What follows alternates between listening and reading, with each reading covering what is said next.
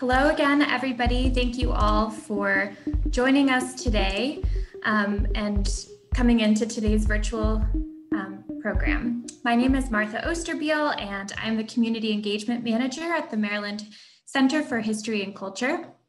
Before we get started, I want to provide a content warning. Today's conversation may include references to racial violence and racial terror.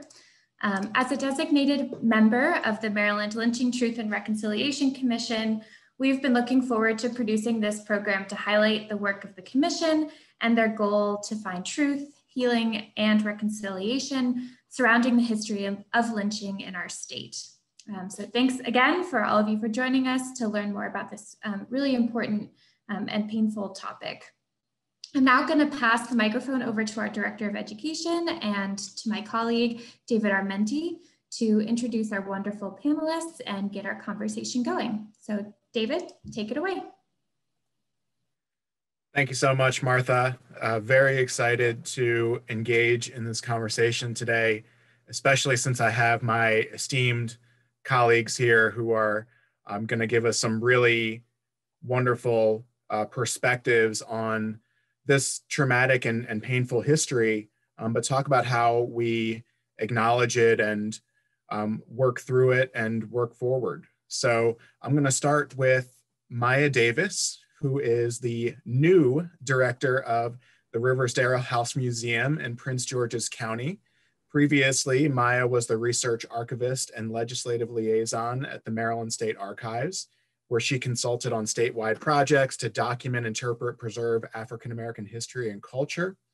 Some of her recent projects include the installation of the Frederick Douglass and Harriet Tubman statues at the Maryland State House and at the Harriet Tubman Underground Railroad National Park.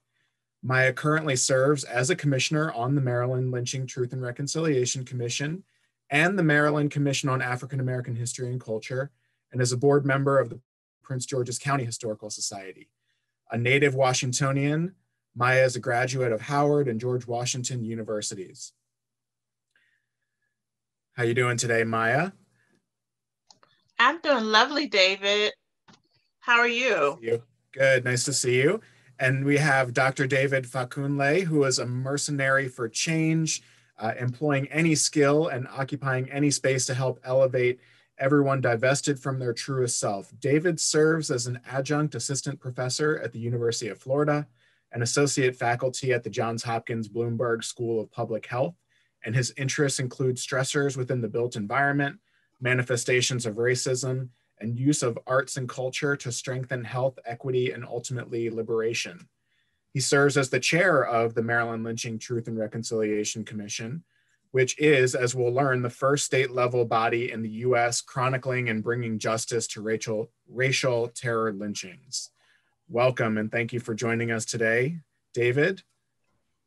My fellow David. Yeah, exactly. It's a pleasure to be here. It's fancy Dr. David Fakunle today, but I just want to be dressed up for this occasion, but very happy to be part of this necessary discussion. Thank you for having me. And then last but not least, we have Will Schwarz, who is an independent television producer, EP writer, and director based in Baltimore. The award-winning television veteran has more than 30 years of experience creating original nonfiction programming for broadcast, government, and corporate clients. Will's work has been honored with numerous Emmy, Telly, and other industry awards. He is also the founder and president of the Maryland Lynching Memorial Project, a 501c3 organization that works to advance the cause of racial reconciliation in the state by documenting the history of racial terror lynchings, advocating for public acknowledgement of these murders, and working to honor and dignify the lives of the victims. How are you doing today, Will? Thank you for being with us. My pleasure. I'm happy to be here. Excellent. Well, I want to jump right into it. We have about an hour to dig into some really important but really challenging topics here today. And I think you three are a really wonderful group to get us going in that direction. But I do want to start with Will. And, you know, Will, you're actually the one that brought me into these conversations initially several years back. But thinking about not just the commission as it stands today, but how issues like racial terror lynchings have been documented and what groups are already working on it.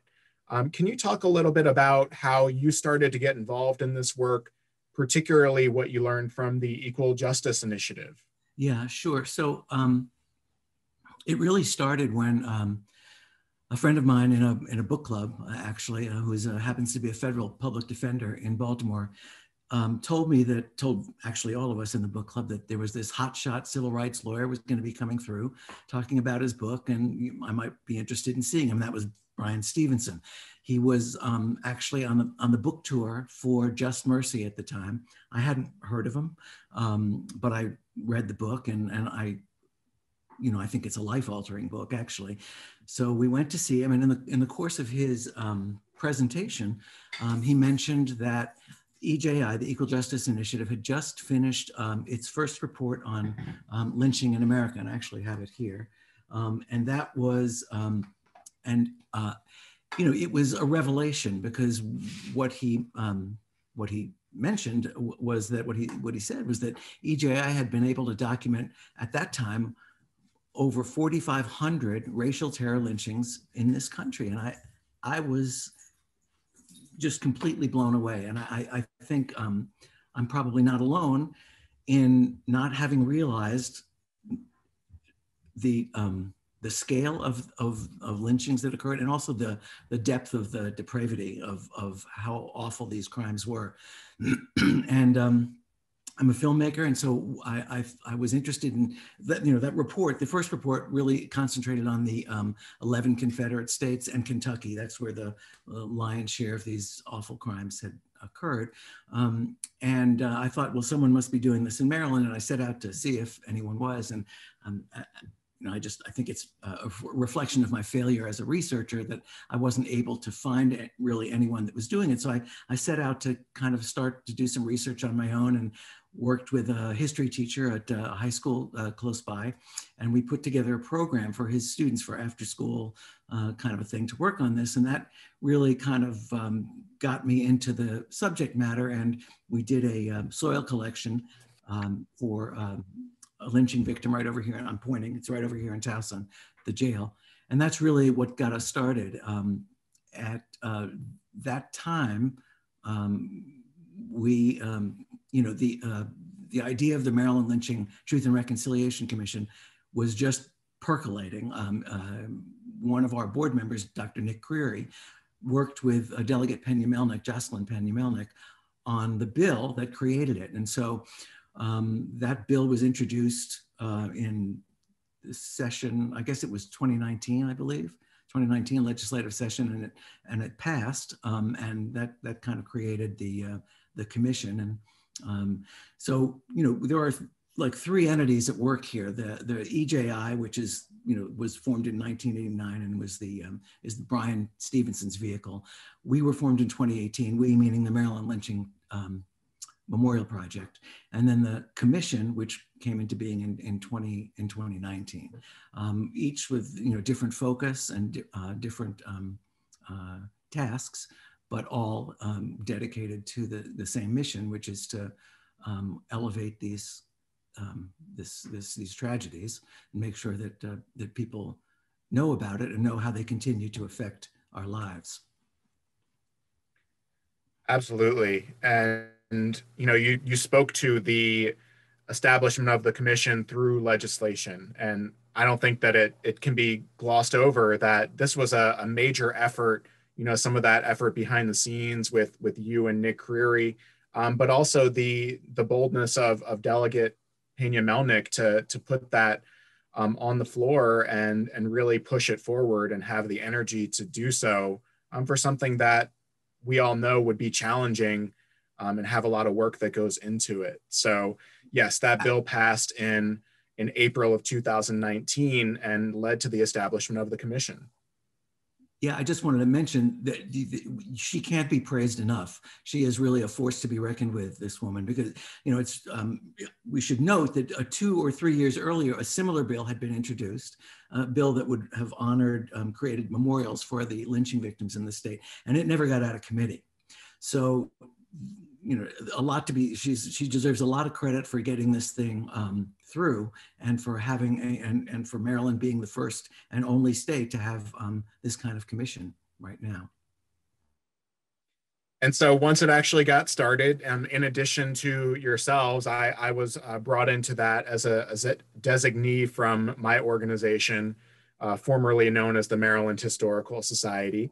But David Fakunle became involved as well through a couple different organizations that he represents. I was wondering, David, could you talk to us a little bit about those early conversations within the commission and how we kind of crafted the goals of the commission and the process for how to make it work for these purposes?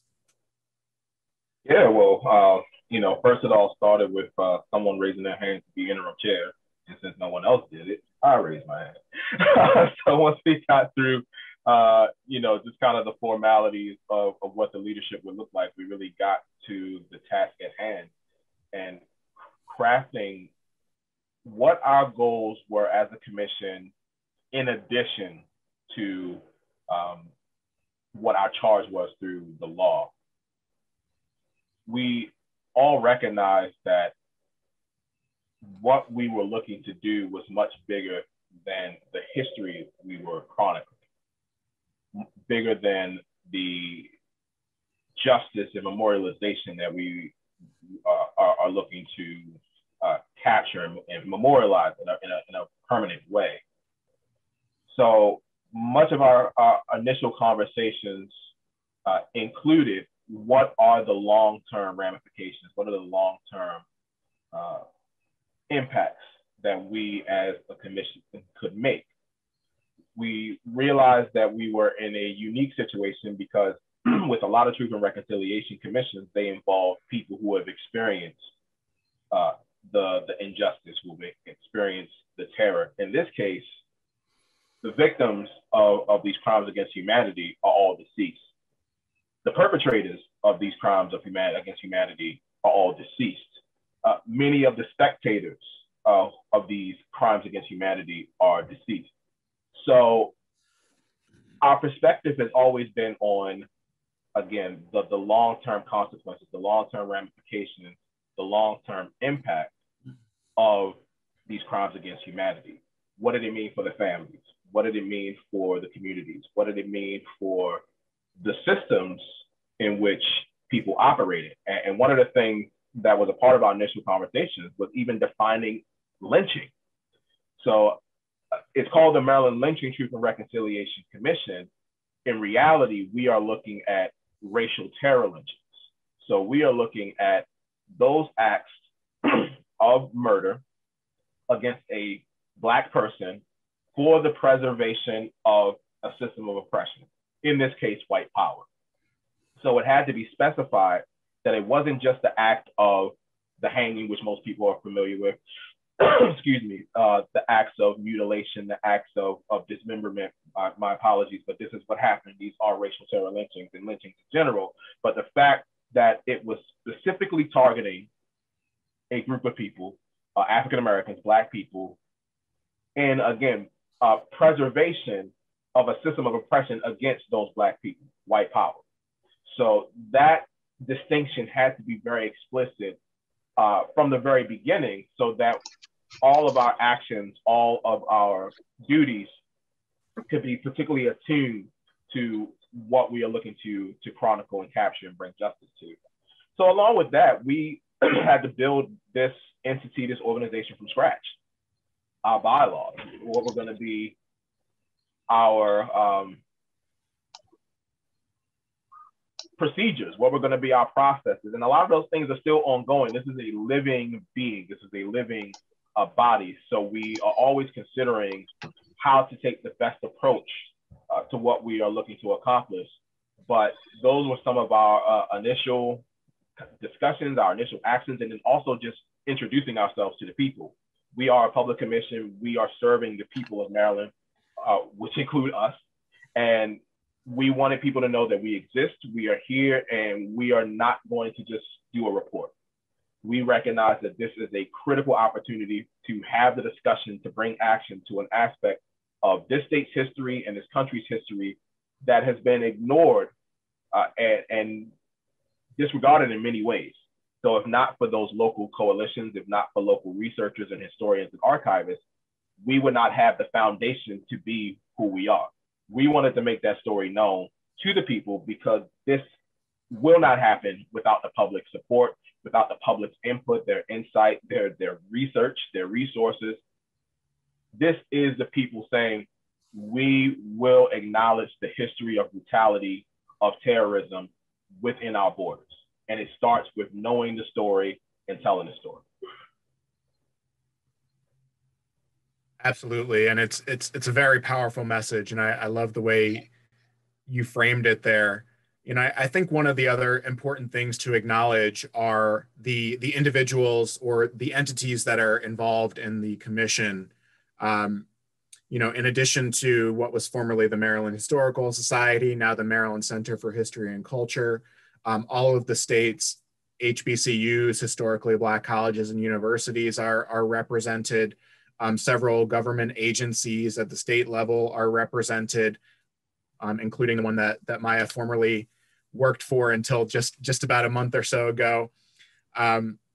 So we're all kind of coming at it from our perspectives, and much of that is academic, right? Whereas some of us, like you, David, have a public health background, and also some of the people that we've enlisted as volunteers or as other support, and even within the local coalitions, bring some of that other experience to the table.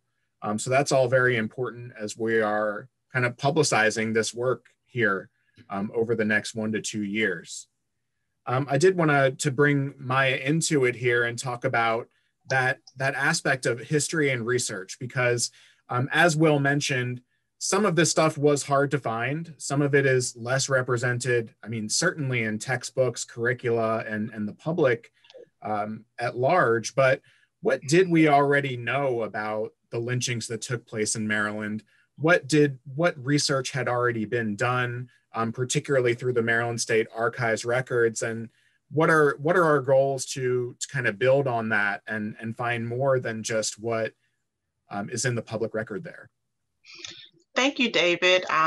This gives me an opportunity to just talk about the complexity in the research, especially coming from the Maryland State Archives. Let me point out first that when I came to the Maryland State Archives in 2005, what had been done for Judge Lynch's Court, which was the website created to look at lynchings in Maryland, had been done in 2001. So the internet as we know it now was not, as searchable or user-friendly. So, it was led by David Taft Terry, and he was working with a group of interns and student volunteers.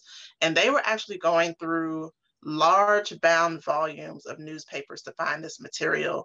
And you have to take into consideration that, what the Maryland State Archives has in its holdings is what has been donated by these former newspapers or continuing newspapers. So when you get these large bound volumes, you're looking at a volume that's massive, one, and has writing that is about 2-point font. Like, if you can just imagine how small the writing is. And so you're looking for incidents of lynchings that would have occurred in Maryland. And, we weren't as well versed, I don't think, as states in the Deep South. So what David Terry was able to do in pulling out the 40 lynchings, which we've since found additional lynchings, as well as some of the other groups, such as the Maryland Lynching Memorial Project and its county coalitions and the EJI and Nick Creary. But by and large, they were working in a very skewed collection, because you have to remember these are all newspapers that were owned by white Southern sympathizing editors. And the way that they wrote about these stories were very one-sided. The archives was fortunate that we do have a couple of issues within the collection that were from the Baltimore Afro, which gave a very different perspective. But they were very dependent on those very early newspaper articles. And even though they were biased in their writing, they still make you aware of the incident at that moment. So you have a name, you have a location, a county at the minimum, if not a town. But what is a lot of the times missing are the people who are actually involved. So in the years, I started in 2005, I was the Maryland State Archives for 16 years. We've been able to, find more information over the years by being able to access newspaper databases online. But there's also the work of just everyday historians from different universities who are interested in this topic. Commissioner Nick Creary being one of those researchers that actually came into the archives to look at lynchings and just discovering different collections that we never thought to look at later on because we were focused on different topics such as 19th century slavery or the Underground Railroad. But, when those scholars come in and they want to kind of share that information, it helps us kind of further document. And so we started to look at things like governor's papers to see what the governors were saying about these incidents, or even coroner's reports, which, sometimes, depending on the county, you can get additional information, but sometimes it's very vague and very simplistic and not much is added onto it other than the person is deceased. But, the research is going to be continuing because there's so much we don't know. And we have to remember the fact that these are government records. They are built with a certain bias because in the same way that the newspapers have that bias, government records, we know the history of our state. We know that African Americans have been enslaved in this state. So the way that our history has been recorded is not necessarily one that would lend to being able to document and build a further case for the incidents that occurred. Lynching is a taboo topic where, there isn't necessarily a government document that would be able to explicitly lay out what happened that day. All you have are like things like testimonies to different governors or the attorney general or a figure like that.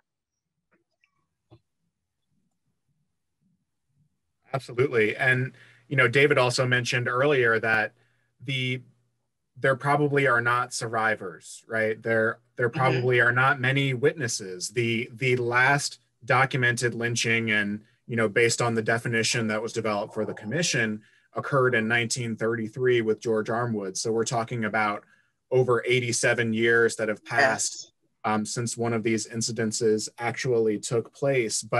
And that limitation of perspective within the record groups is really interesting. And that's part of why this work is so necessary, right? Even if you are talking to descendants and gathering oral histories, there are ways of building in different perspectives. You mentioned the Afro-American newspaper. It reminds me of some of the collections that we have, including oral histories from Clarence Mitchell Jr., who was working as a reporter for the Afro when the George Armwood incident went down in 1933. So we're definitely building that bank of resources, but also looking to the public, particularly through the local coalitions, with the goal in our public hearings, which I'll talk about a little bit later. But Will, do you want to talk a little bit about the local coalitions and some of the grassroots legwork that's being done kind of in parallel with our statewide efforts? Sure. Yeah, I'm happy to. I just want to expound a little bit on the point you just made. Oh, yeah, sure. And that is that, it's not just to document history. That's not the only reason that for doing this. I mean, we can see how white supremacy continues to manifest itself in our lives. We have a trial going on in Minnesota today. That was a lynching, right?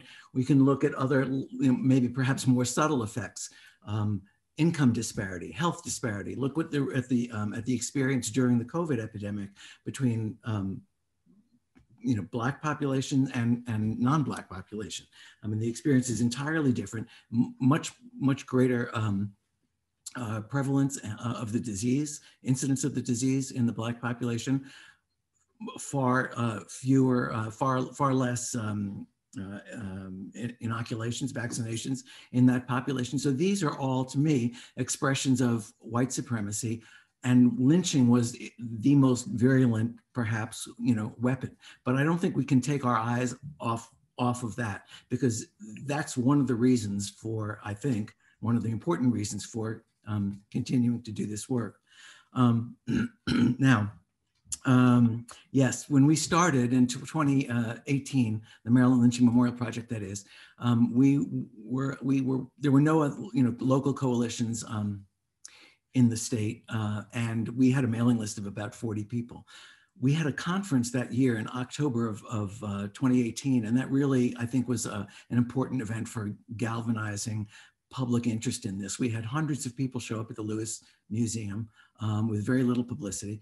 And, and what happened, I think, was that people recognized each other, people from Anne Arundel County and Montgomery County. And I think also the political situation at the time helped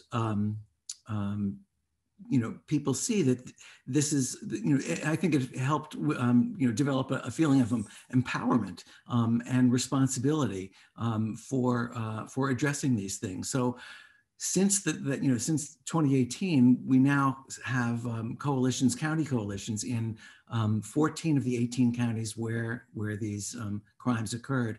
And just for us, we have where we had 40 people on our mailing list, then we've got about just south of 2,500 right now. So clearly it struck a chord. I think it's not a difficult situation. It's not a difficult issue to understand. And I think the ask is pretty simple. I mean, what we're asking is for people to take an honest look at our history and our neglected history, and understand how that can continue to influence our lives, continue to affect us. I mean, Sherilyn Ifill describes what she calls project of reconciliation. And she says that a project of reconciliation demands that individuals and communities confront these difficult truths and then take personal responsibility for injustice. And I think the emphasis there is on communities, right? Individuals and communities. It's our responsibility as citizens to take a look at this, to understand, to make a deliberate effort to understand how this continues to influence our lives and to do something about it.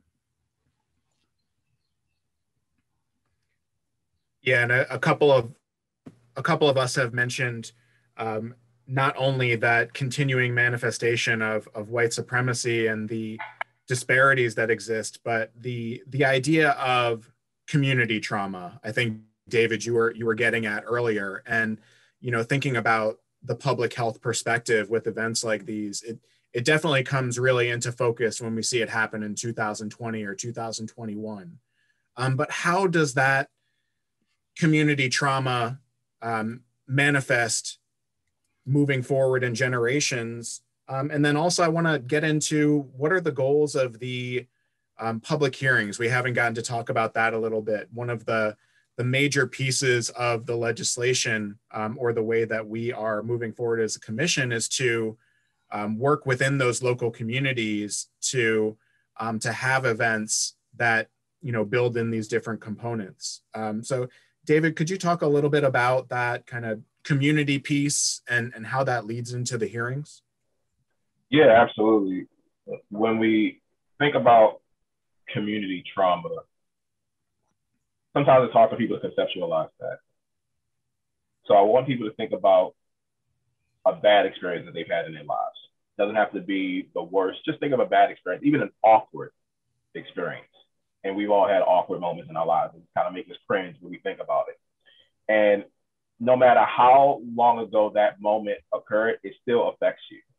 It can still make you cringe to think about what you did when you were a teenager or a young adult, whatever the case may be. Now think about everyone in your family, your extended family, your neighbors having a horrible experience. So think about the intensity of that moment or collection of moments. And everybody has a story related to that collective horrible experience. And it's an experience so horrible that it changes you.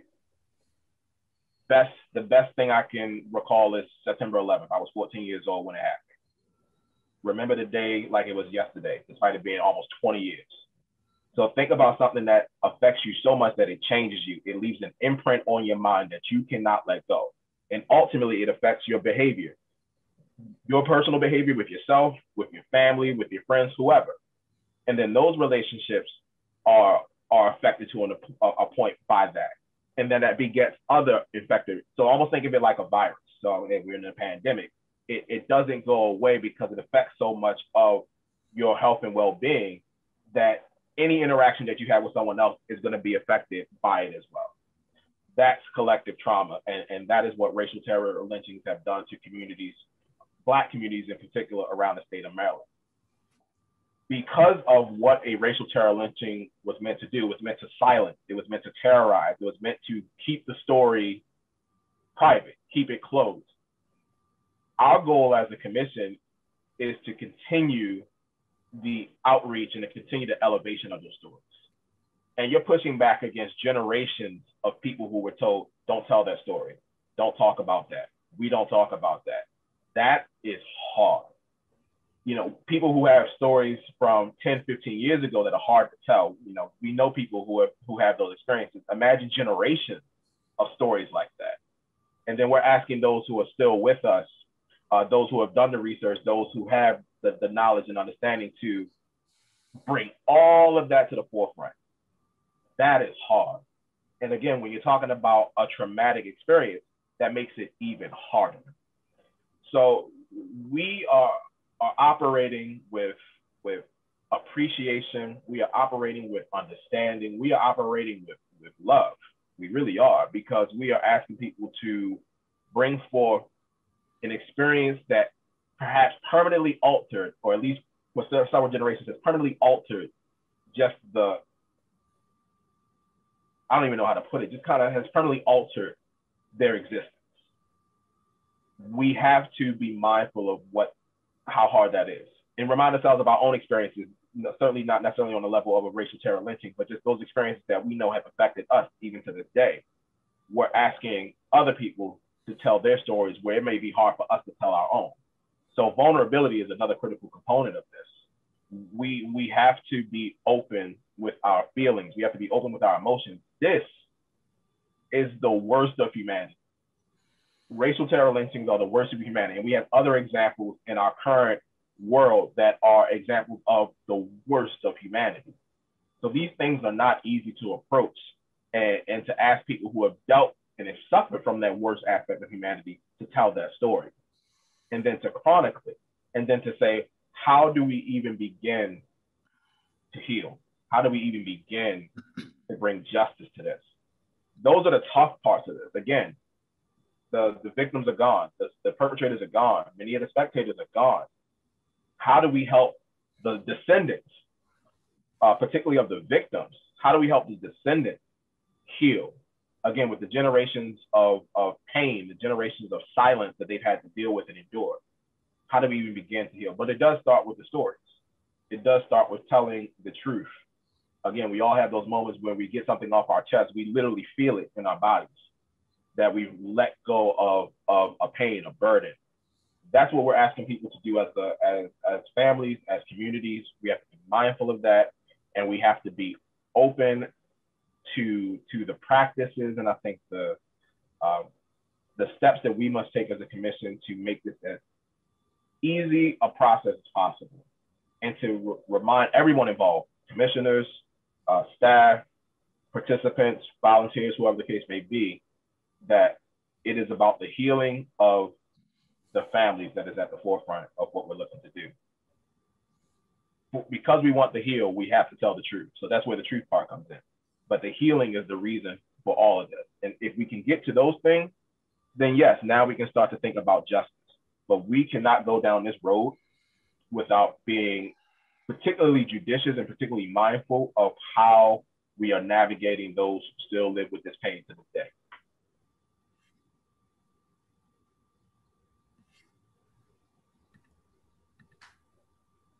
I didn't know if Will or Maya wanted to add anything to that, but we have had a few questions come in through the Q&A, and I think there might be a good opportunity while we have a little bit of time left to address some of them and push people toward resources. But we do have a question: what research and data has been discovered regarding the lynching of Blacks in post-Reconstruction or post-emancipation to Reconstruction?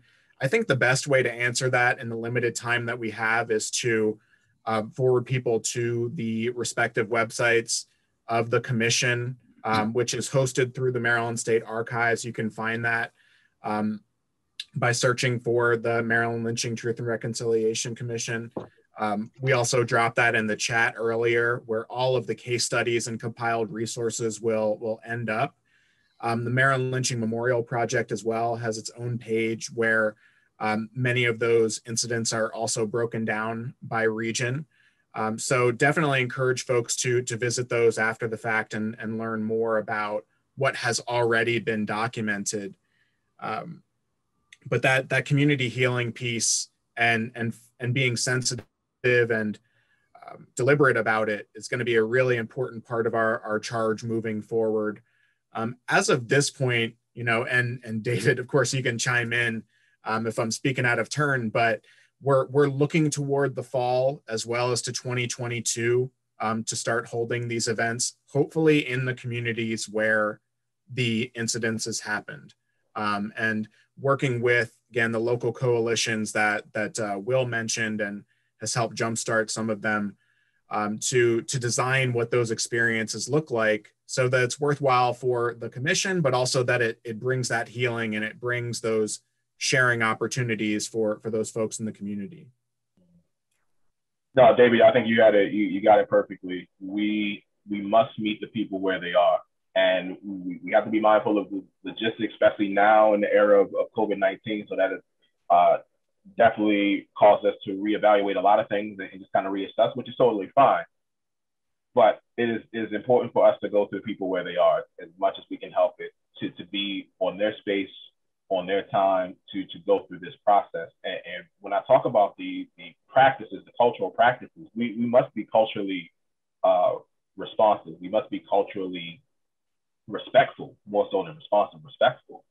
So whatever it is about the spaces that we occupy, the communities that we are bringing together, excuse me, that will make it easier for them to undergo this process, that's what we will do. And we recognize that we serve as a model. So as David mentioned, yeah, first of its kind in the United States to do this on a state level. We have other restorative justice entities, restorative practice entities, truth and reconciliation entities, whether they're just local coalitions or whether they're international or national, who are looking at us and looking at the processes that we are undertaking with this work. So we are setting precedent. We are creating a paradigm. That means we must think of these all aspects of our work very, very carefully and very thoughtfully to leave a blueprint for those who will come after us to elevate this work to another level. So when it comes to our hearings, we don't want them to feel like a trial. We don't want it to feel like someone is in court. We want it to feel like someone's in a space where they can tell their truth will be respected, their truth will be understood and appreciated. And that in itself begins the process of healing. I know it sounds too good to be true, but again, think of those times where you've told a story that may have been difficult and think about how much better you may have felt afterwards. Doing that in a collective space where there can be, again, a facilitation of those feelings, those emotions, and we would anticipate them being very strong. That is the process by how we get to better clarity of how we can navigate our individual and collective lives together, even after such a collection of traumatic experiences as racial terror lynchings were. And I got another really interesting question in the chat to pose directly to Maya, but also for us collectively. Not just the trauma that looking at these incidences might have on the community or descendants, but how about from the perspective of an archivist and a historian to read, to really dig into the particulars of these cases?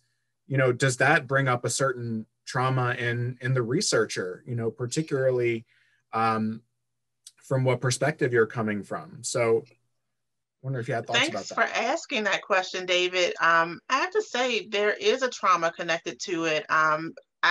Before I got into the piece with the lynchings, I had definitely had great experience looking at 19th century slavery and, you know, just knowing and being familiar with the punishments that were given out to enslaved individuals. The way in which I've seen information with lynchings, I guess because we can visualize it through photography, or the way that Cheryl Eiffel writes about it from an oral history tradition that was shared with her in her book On the Courthouse Lawn. I mean, there were times when I had to close that book and I couldn't move any further. It literally took maybe weeks or a month to kind of pick it back up.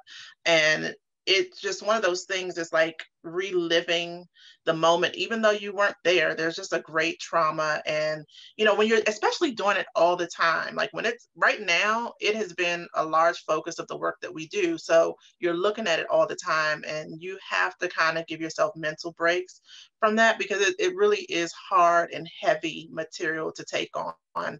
And as Will kind of spoke about, moving into that community work of looking at the long-term effects of systemic racism, and we see it. We see it in our state. We see it in different communities across the state. I live in Prince George's County. I know what systemic racism has looked like for Black people in what is probably one of the largest minority counties in our state, and what that looks like. I've done work on the Eastern Shore. We've met with different family members over time. So just knowing that it really is traumatic, and you know, it's just really no easy way to do this work. It's just very complex. And I want to, you know, continue moving in the direction of those kind of calls to action and next steps of the commission, as well as the memorial project. But we did have a question specifically for Will, which I think will kind of help us make that transition toward our last components here a little bit.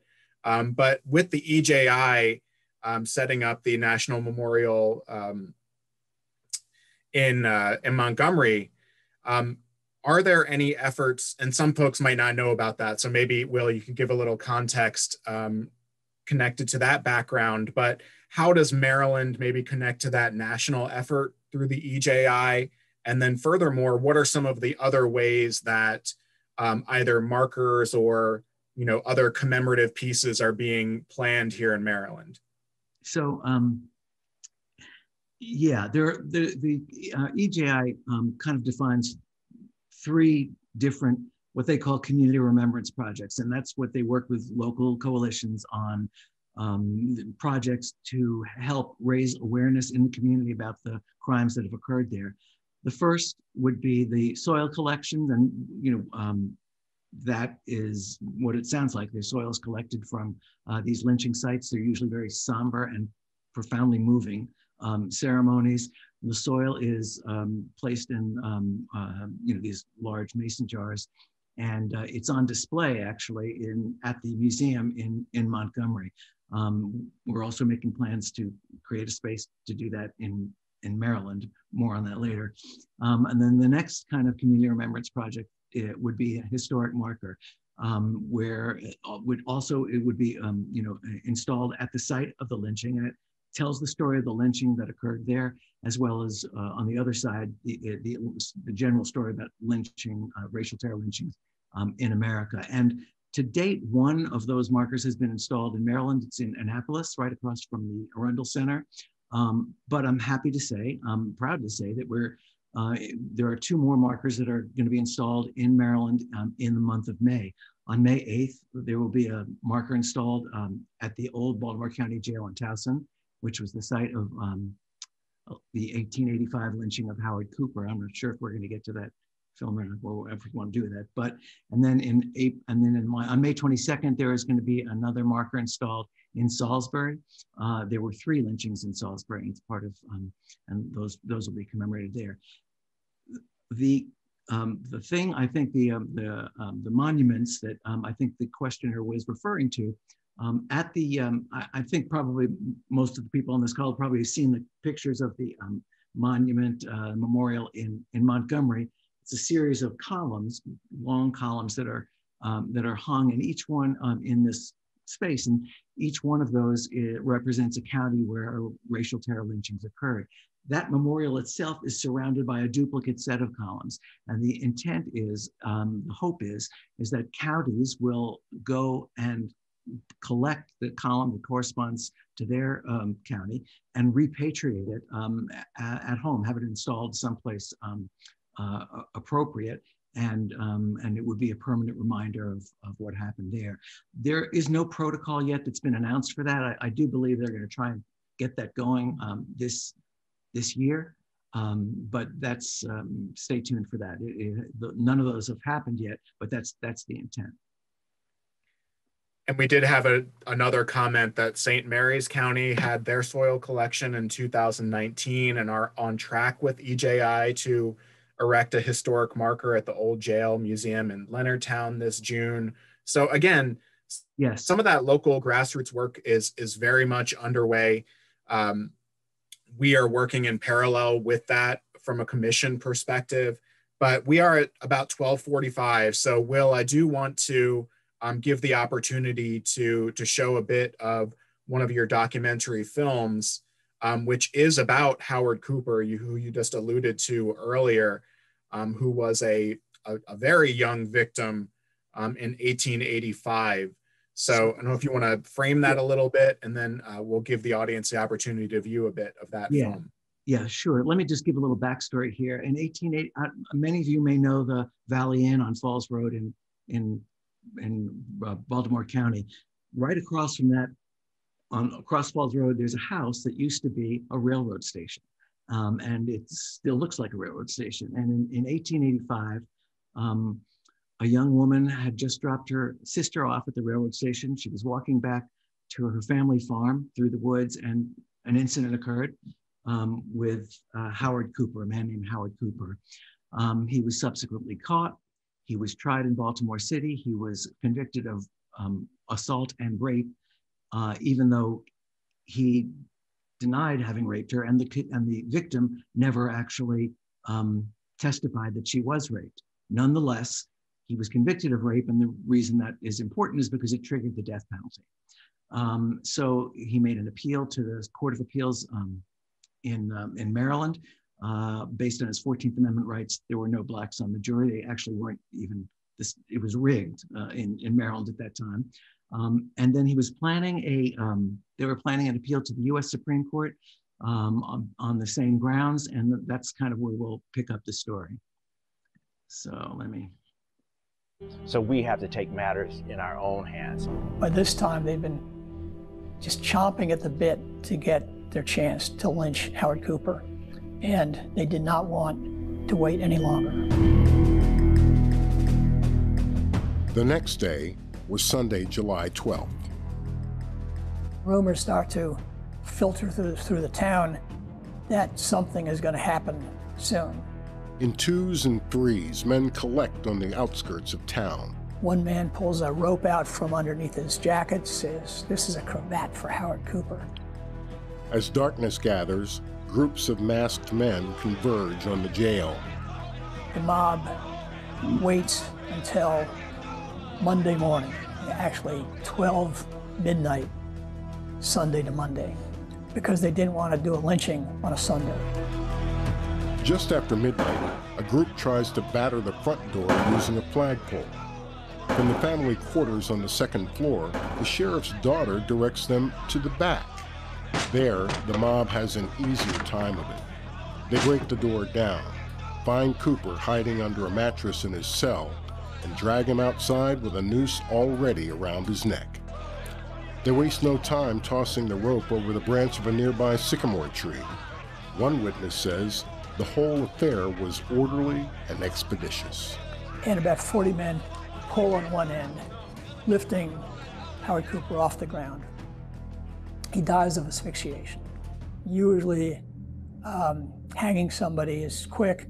It breaks somebody's neck, but in this case, it's a long process of suffocation. The local paper's account begins, "The Cooper case has been summarily disposed of without the intervention of the Supreme Court." By 3 in the morning, the mob had disbanded, leaving Cooper's body hanging in front of the jail in full view. We know that a train slowed down so that their passengers could look out and see the body. This would have been about 7 o'clock in the morning. His mother came and collected his body around noon of that day, put it in a buckboard, and brought it to the church on Bologna Road in Ruxton, where he lies today in an unmarked grave. That might have been the end of the story. But renewed interest in these lynchings has prompted renewed scrutiny and new revelations. So I went to the soil collection. After the ceremony, historian Jenny Lyles was determined to learn more about the victim and his family. So here's the 1870 census. It is the 9th district, which is Towson Town. I found him in the 1870 census with his mother, his grandparents, and his twin brother. At the time of his lynching, Cooper was said to be anywhere from 19 to 24 years old. The census tells a far different story. So here you can find Henrietta Cooper, it says Celeste, Howard, Henry, and Howard and Henry, it's 6 out of 12, so 6 months. He was 6 months old. Then by 1885, that means he could have only been 15 years old, no more. And that was rather shocking to me, that I was no longer looking for a man of 25, that I was looking at a kid. Today, Towson is the Baltimore County seat, a legal center, and a college town. But in 1885, a child was lynched here. What we do with that knowledge, that truth, will determine the kind of community our own children inherit. In order for us, if we're going to, have any meaningful reconciliation, any meaningful progress in race relations, we have to understand and know that history. It's too important not to know.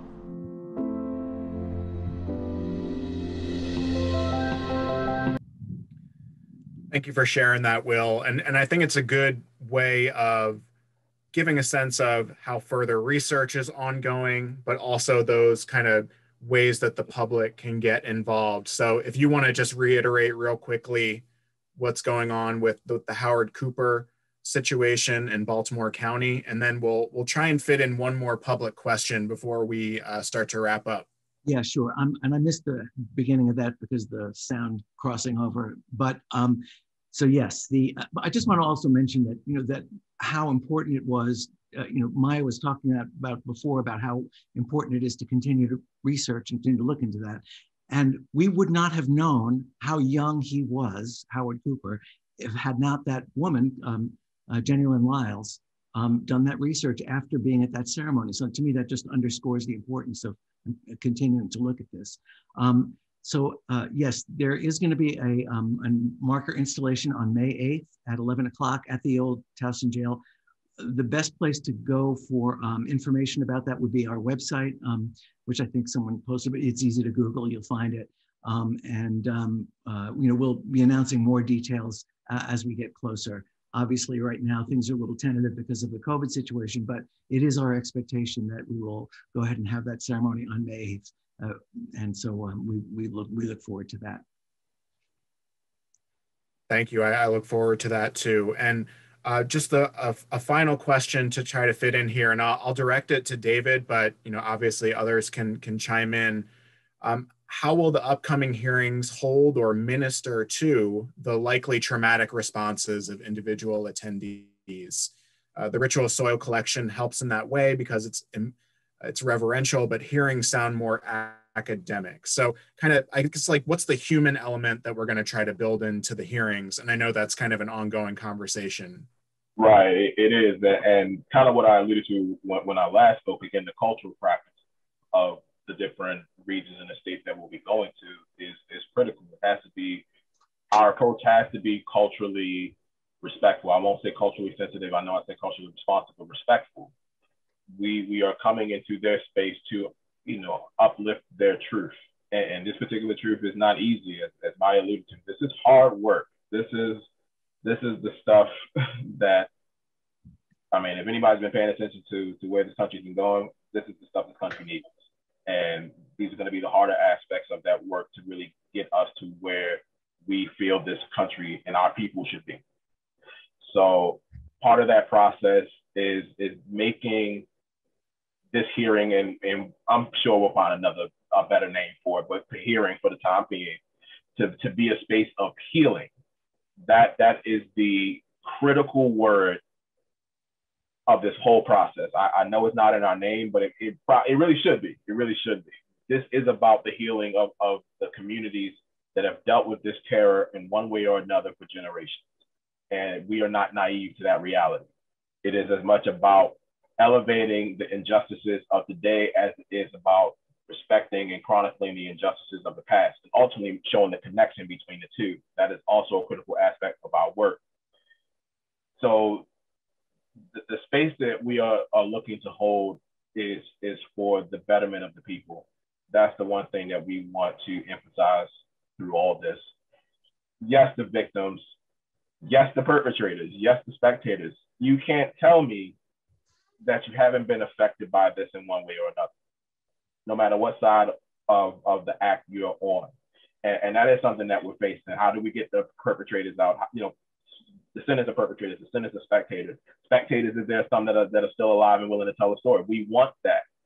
This is, the act is not up for debate. So let me make that clear. That's already been decided. What conversations and what actions we can have is dealing with the ramifications that all people have dealt with when it comes to a racial terror lynching. There was a video I saw a year or so ago, the daughter of a participant in a lynching. It affected her, and she didn't want that. She didn't want that shame. She didn't want to not address that aspect of her trauma. So we want that for everyone who is looking to be healed of this collection of moments, and to deal with, again, the injustices that create moments just like this, even today. So that must be done, again, in a way that is reflective of the people that we're looking to help and to serve. I would piggyback on that, David, too, because I was kind of looking at the chat. I didn't know if we were supposed to be answering the chat or if they were going to be brought up in the conversation, but I did see that question by Reverend Diane Tykert about ministering. So as the chair of the logistics committee, like, we're charged with what the day will kind of look like in regards to the public hearings. The hearings is what, you know, we decided to call these meetings or gatherings through the legislation. So that was already in place. But one of the things that the logistics committee is paying very close attention to is making sure that we involve trauma specialists who can be there to help people work through these moments. And I think that's going to be very critical to, you know, moving towards healing, as David said, and also just having someone on hand who understands how to deal with trauma. That's not my background. What I bring to the table is research. So we want to make sure that we have all the critical people there that need to be on spot. And, you know, when I think about ministering to the people, I think about no matter what your religious affiliation or background, in your text, there's trauma. Whatever text that you abide by, there's trauma there. And, you know, we kind of work through that through hearing and telling the truth of that. And so I think that's very important when we look at things like lynchings. And that's where the public comes into play too. So we certainly welcome everybody who's joined us here today to visit the respective commission and memorial project websites, particularly with the commission, looking at those ways to contact us and say, you know, this is an expertise that I might bring to the table as a social worker, as some sort of trauma expert, and, you know, help build that coalition of people that are going to make this as productive an effort as it can possibly be. So I just want to thank our three panelists, my colleagues here. I think it was a wonderful conversation. And we've got a lot of work to do still in these coming years, but I think sharing that information far and wide is gonna be to our benefit and help move toward that community healing and acknowledgement that we're looking for. I will echo David's thanks. Thank you, David, Will, and Maya, for giving your time. We really appreciate it. I hope everyone found this program today to be insightful and maybe to encourage you to get involved and to learn more about this history. I want to thank you all for joining, and special thanks to those of you who made an optional donation upon registration. We've raised over $380 and counting, and this money allows us to continue producing programs like this one and facilitating these conversations. So thanks again. As a reminder, one of the great benefits of being a member at the Maryland Center for History and Culture is priority registration and exclusive member-only events. Head to our website, mdhistory.org, to check out all of our member benefits and to sign up. I also want to mention, I know somebody in the Q&A brought up schools and educators attending these programs. A lot of K through 12 educators very clearly face particular challenges when addressing the painful history of lynching and racially motivated violence with young learners. And so in a couple of weeks, David and the rest of our education department will be working with the education department at the Reginald F. Lewis Museum to offer a free virtual teacher workshop. Participants will gain access to oral history interviews and primary sources like photographs, newspapers, and manuscripts to create some lesson plans to deal with this topic. So if you're an educator or you know an educator or you're just interested, please sign up for this program on our website, mdhistory.org. And lastly, I'll just mention that this program was recorded. We'll send out a follow-up email in the next couple of weeks with a link to rewatch, in addition to all of the wonderful resources our panelists mentioned today, so that you can further your education on this topic and get involved and hopefully attend some of these upcoming hearings that Will referenced. So thank you all so much. We really appreciate your time, and take care. We'll see you next time. Thank you. Thank you.